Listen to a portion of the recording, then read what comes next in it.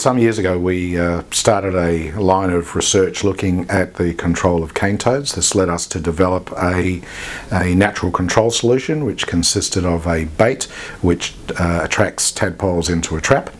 And while this was a very nice piece of basic research which we were able to publish, we were very keen to see it commercialised. At the moment there are virtually no mechanisms for controlling cane toads in Australia. This is an invasive pest species that is toxic, that is killing native wildlife across the north of Australia and down into New South Wales.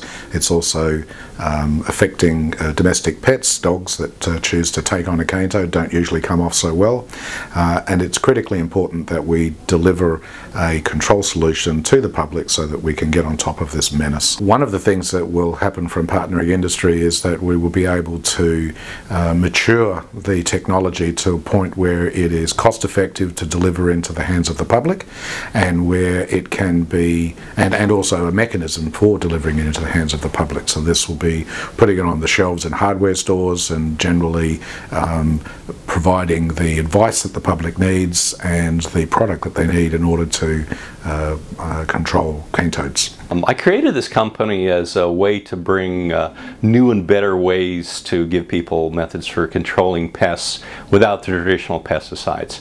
I felt that if we understood insect biology better, we could use their own biology against them with better technology and better science to give people low toxic answers at lower costs that last longer than pesticides and work better than traditional pesticides. We see this partnership as kind of a jumping off for SpringStar to establish a business entity here in Australia. We've got Southeast Asia, the Pacific to serve for mosquito control and insect control products, and we see it a perfect opportunity to lever this cane toad technology into new technologies that we can deliver to consumers and government agencies and community agencies or community groups throughout Australia.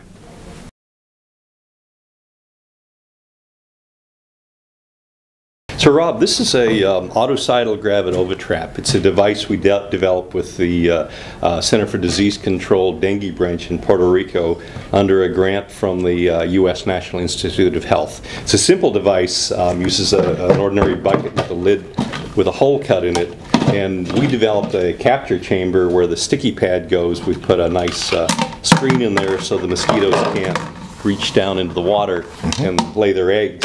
So when they come into the top of the device and they're blocked by the screen from reaching the water, we then catch them on an enclosed sticky. This device in Puerto Rico has been shown to reduce mosquito populations by 80% all season long, 5 years in a row. And last year they showed a 50% reduction in mosquito disease transmission in treated villages. But one of the reasons we like this device is it's simple, there's no Wi-Fi, there's no USB port, there's no lasers in it, and the cost is fairly low. We think there's an opportunity to lever this into something that might become a cane toad trap. So we've got a screen mechanism, a funnel mechanism that can be put inside the trap, and then that attaches inside the lid to become a handy-dandy little cane toad trap. Wow. And those can be deployed by community group, by individual homeowners at a fairly reasonable cost. Yep. And what we need, of course, is the controlled release device to release that pheromone that goes in here where people can put it in, know it's going to attract the cane toad tadpoles, and be able to replace it when it wears out.